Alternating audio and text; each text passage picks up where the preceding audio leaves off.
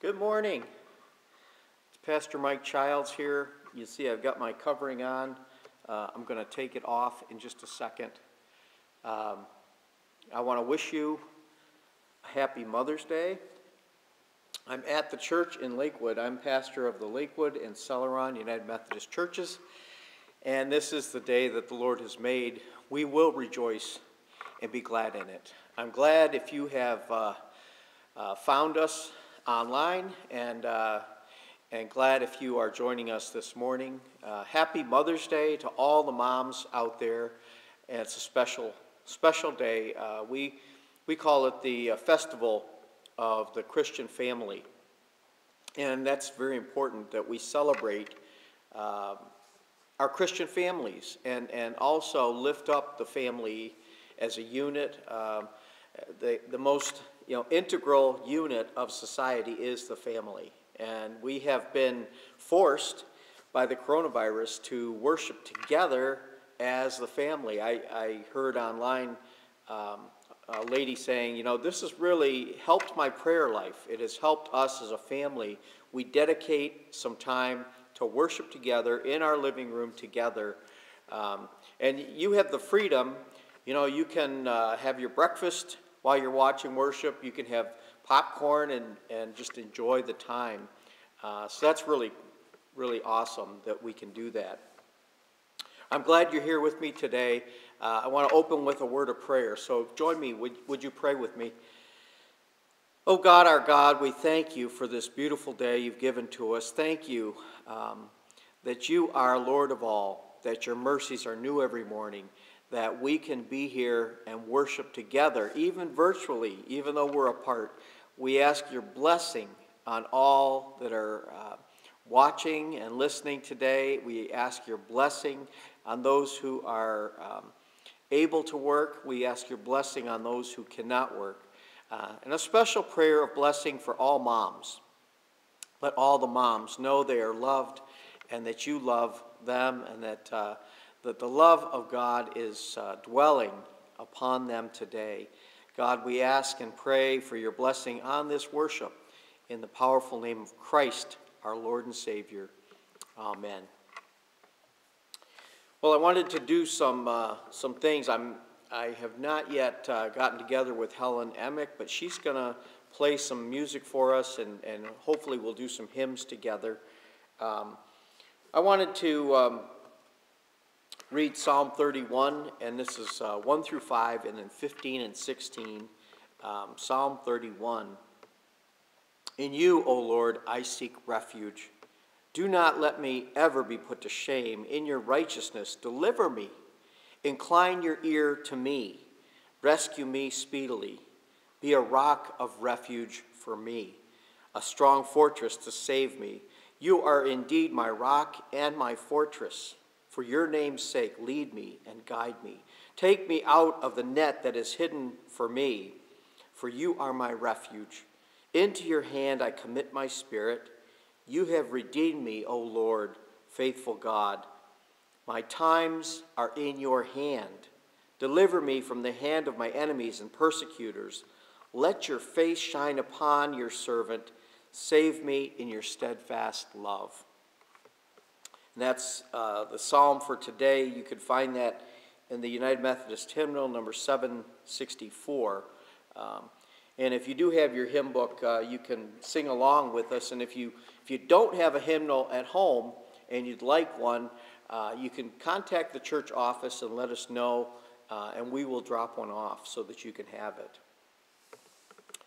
The gospel reading for today is out of John's Gospel. That was the psalm reading. And there's also an Acts reading that I'm going to share with you in a moment. But before we get to those, I wanted to take my hymn book, Methodist Hymnal, and there's a place in the very back, 890, which is a prayer of confession and assurance and pardon. I wanted to pray with you if you're willing. And this first part is meant to be read together, 890 in the back, prayers of confession, assurance, and pardon. And I wanted to do that one, and then I wanted to flip over and do an affirmation from 1 Corinthians 15 and Colossians. It's just on the previous page, 888. So 890, and there's going to be a time of a little silence in there in the middle. Most merciful God, we confess that we have sinned against you in thought, word, and deed, by what we have done and by what we have left undone. We have not loved you with our whole heart. We have not loved our neighbors as ourselves. We are truly sorry, and we humbly repent. For the sake of your Son, Jesus Christ, have mercy on us and forgive us, that we may delight in your will and walk in your ways, to the glory of your name. Amen.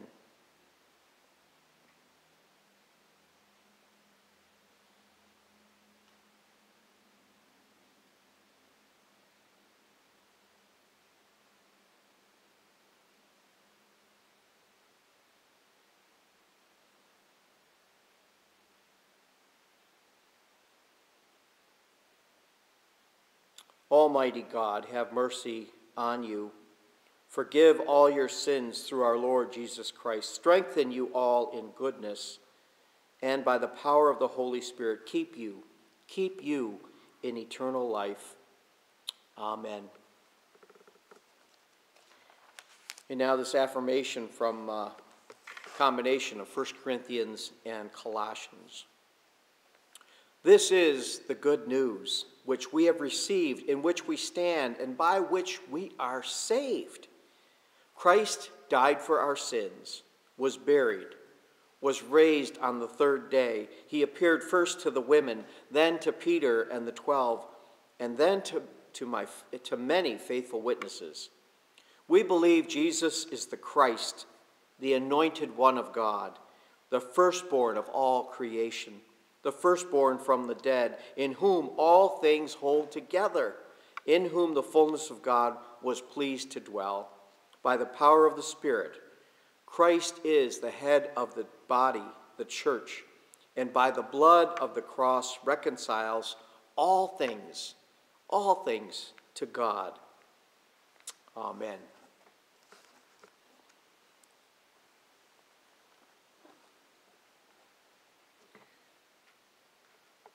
So the Acts reading is from Acts chapter 7, 55 through 60.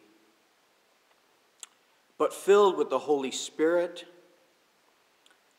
he gazed into heaven and saw the glory of God and Jesus standing at the right hand of God. This is talking about Stephen, the very first martyr of the church. Look, he said, I see the heavens opened and the Son of Man standing at the right hand of God. But they covered their ears, and with a loud shout all rushed together against him. Then they dragged him out of the city and began to stone him.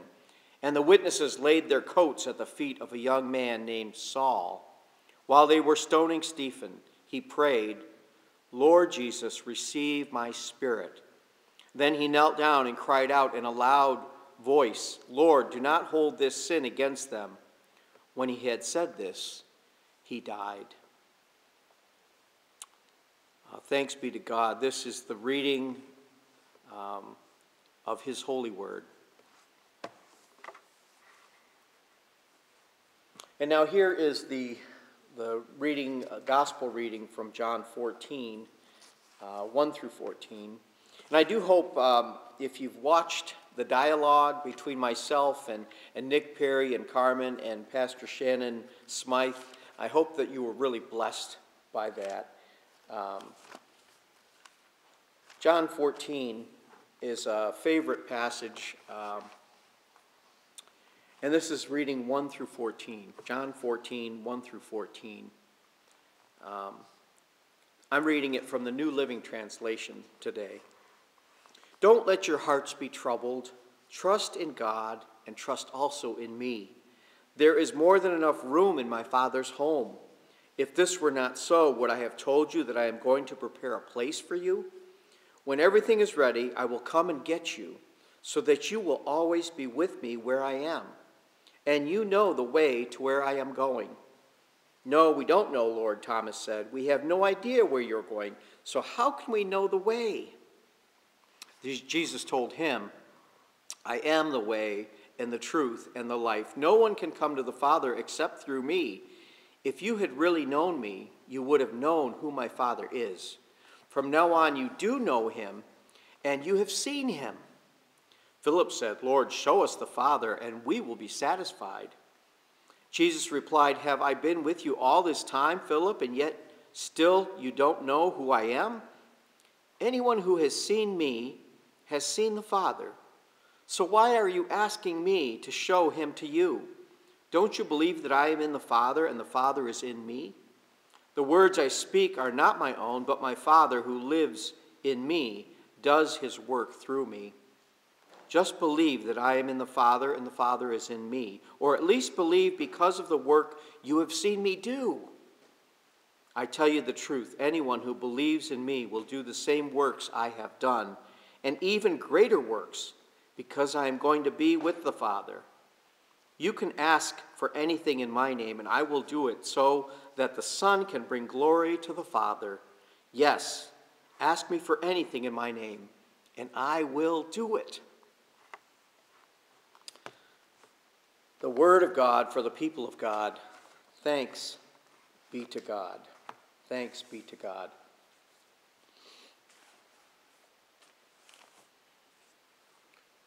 Well, I wanted to share a time of prayer,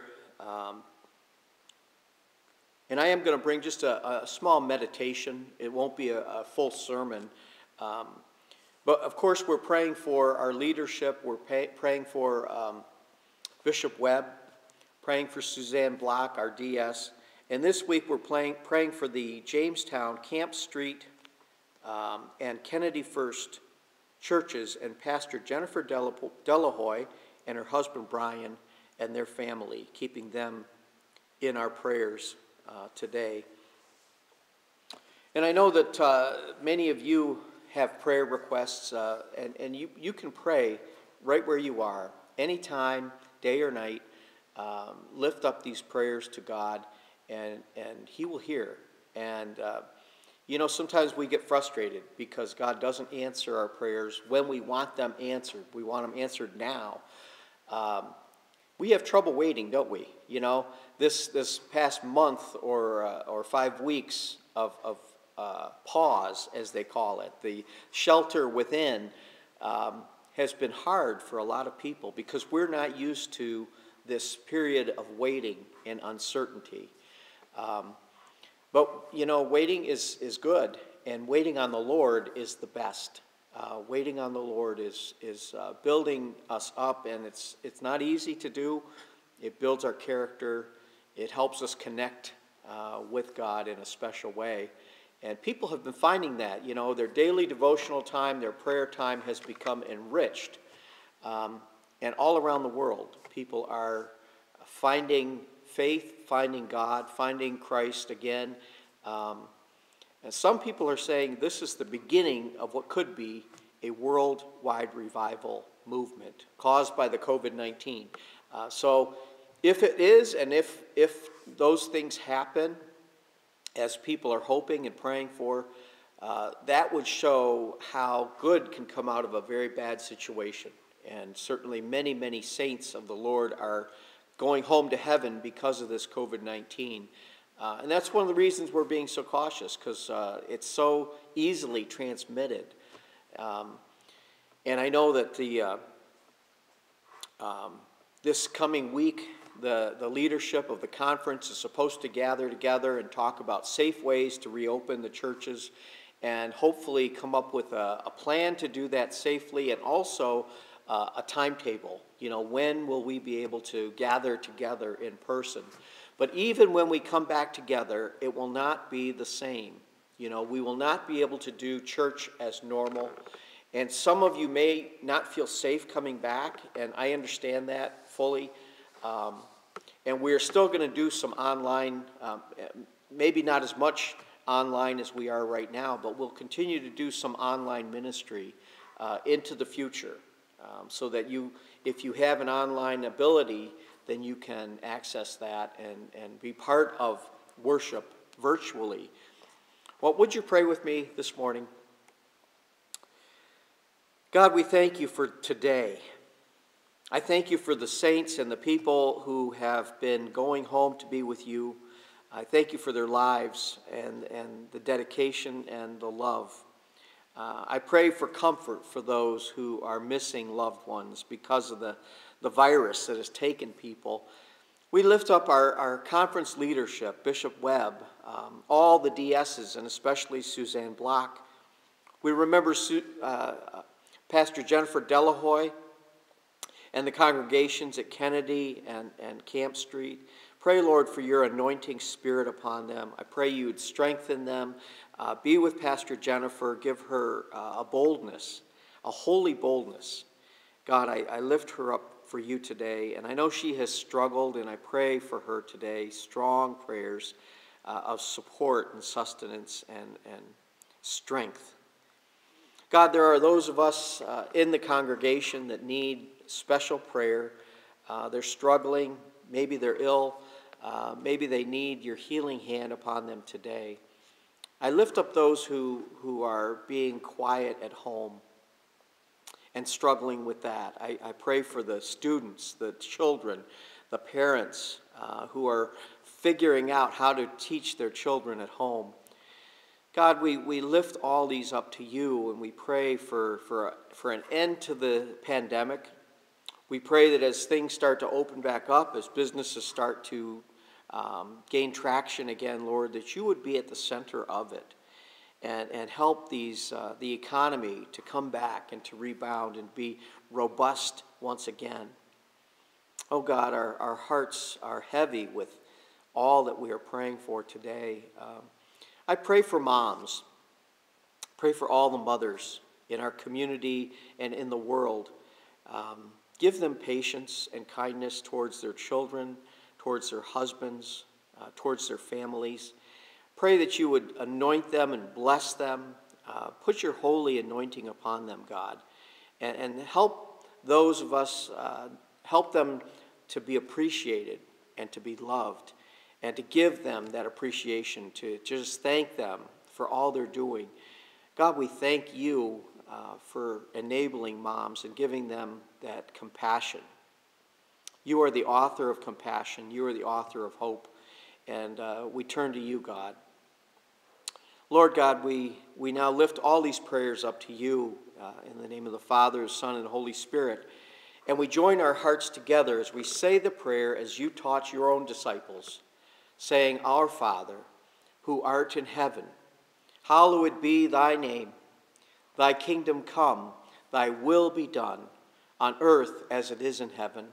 Give us this day our daily bread, and forgive us our trespasses, as we forgive those who trespass against us. And lead us not into temptation, but deliver us from evil.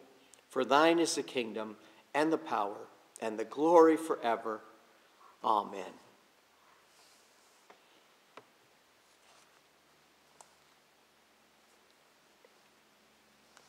Well, if you are a mom out there and you are struggling, my prayers are with you. Let me read a couple of jokes, not specific to Mothers or Mother's Day. These are just some that I have that I haven't used yet. This one says, my therapist says I have a preoccupation with vengeance. We'll see about that. And Jones and Smith had been in business together, but no longer. Jones made the announcement first. The co-partnership heretofore existing is now dissolved. Those who owe the firm will settle with me, and those who the firm owes will settle with Smith. Oh, dear.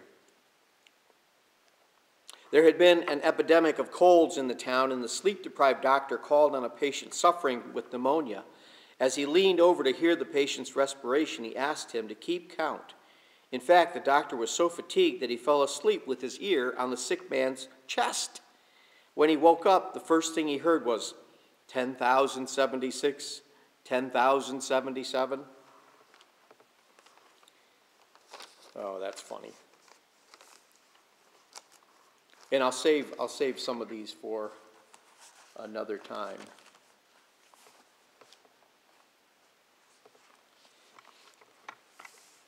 Well, our text today that text from John's Gospel, and then even the Psalm reading and the Acts reading. The Acts reading was kind of going to be my focus. You know, the idea of Stephen, a man of faith, a man filled with faith and called out because of his faith and stoned to death because of his faith, becoming a martyr. And then Jesus talking about how comforting, and that he was going to be going away. But don't be sad. Don't be afraid. Don't be anxious about that. And these are days of anxious and anxiety. It's times that are very hard for us to understand, hard for us to know what we're to do. And the most problem I've had is with the uncertainty, saying, well, 2 weeks, we're going to reevaluate. 2 more weeks, we're going to reevaluate. 2 more weeks, we're going to reevaluate. But watching the news has been anxiety-provoking. Watching the progress of the virus has been terrible. And seeing the dead count rising, the numbers going up, is very anxiety-producing in me, and I'm sure for you too. So when Jesus says, do not let your hearts be troubled, and then you think about Stephen, who was kneeling down and looking up to heaven, and he saw Christ there, and he found great comfort in that, knowing, I'm going to die. My body is going to die, but my spirit is going to be with the Lord. My spirit is going straight to heaven. That is a comfort. And when Jesus says, I have a home, and God's been preparing it for you, different translations. One translation that we all love is in my Father's place there are many mansions. And we all think about, he's building me a mansion. He's building me a mansion. One modern translation that I read said, in my Father's place there are many condos, many condominiums, and there's a condominium being built for me, for you. Apartments is one way to translate that. Places, but home, the idea of home, that Jesus has a place for us. And one of my colleagues in that earlier discussion said, this isn't just future. It's not just thinking about the future, it's for now. That Jesus has a place for me right now. That Jesus came to give us assurance right now. That he came to give us abundant life right now.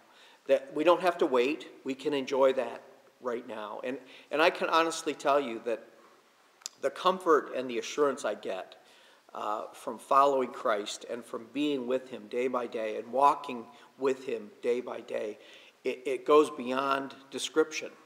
It's just so wonderful to have that security and to have that assurance, and to be able to turn to him whenever I need to, through all circumstances of life, throughout this coronavirus, to be able to turn to Christ and pray and say, Lord, just calm my spirit.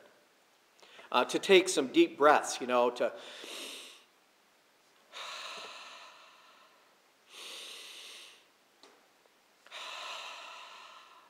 and to release the tensions. It's helpful. It's so helpful to me. One of the fond memories I have is about my mom. She was a dedicated lady. She was a loving mother. She was sure she had a temper. There were times when I tested her patience. I know I did.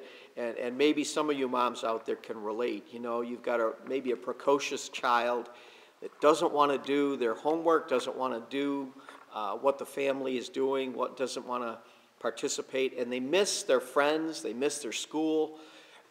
It's a hard thing. And most of the kids don't really understand. Why do we have to be separated? Why can't I be with my friend? Why can't I just go hang out? Why can't I see Grandma and Grandpa? And it's just very difficult. It's hard to explain. It's hard for us to understand, much less for a child. So I would encourage you, to seek out ways. Don't be heavy-handed in your discipline. Don't be heavy-handed as you deal with your children about schoolwork, but be patient and pray to God for patience. And there may be a time when you say, I am at my end. I can't take it anymore. I need to get out, and just walk outside, do some of those deep breathing exercises. Walk around the block. Walk around the house if you don't have a block to walk around. Seek God's peace through this time, and pray hard. We will get through it. The world will not look the same, I don't think. I think we're going to be wearing masks for quite a while.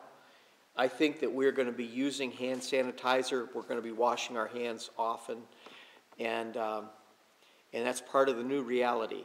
We're going to have to continue to social distance, at least until they get the testing, so that we know, are we safe? Have we had some immunity in our system? Have we already had the virus and we don't know it? That's been happening to people. So, be in prayer. Be positive about it. Take deep breaths and trust God. Trust God. Christ has a great love, a deep affection for you, and he wants the best for you. And you have to really believe that. You really do. Would you pray with me? God, help us through these difficult days. We especially pray for our moms and the mothers in the community. Give them wisdom. Give them grace. Give them the assurance in their heart, that love, so that they may pass the love along to their family and their kids and everyone else. Oh God, be with us. Be with us today. Touch our hearts, touch our lives, and anoint us with your Spirit. And we pray it all in the name of the Father and the Son and the Holy Spirit. Amen.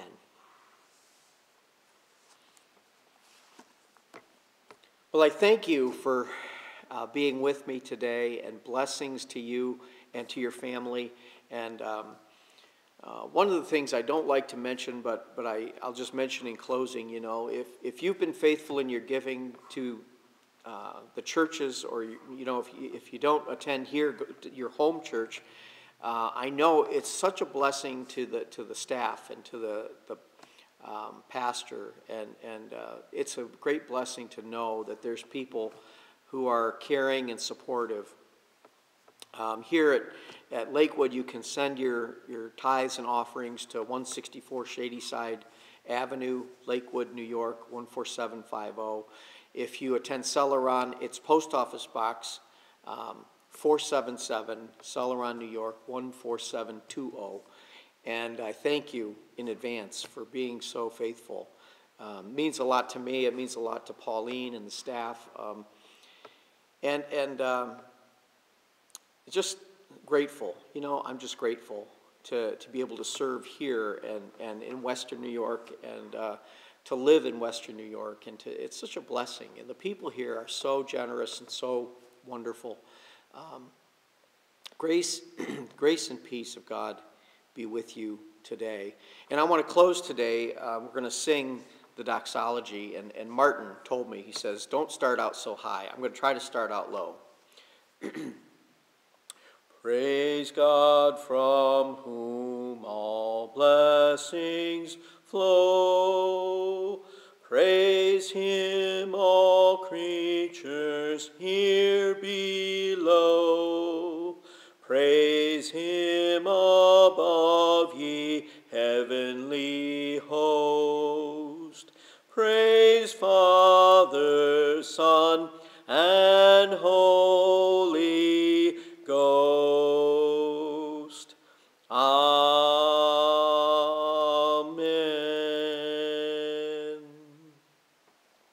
Have a beautiful day today.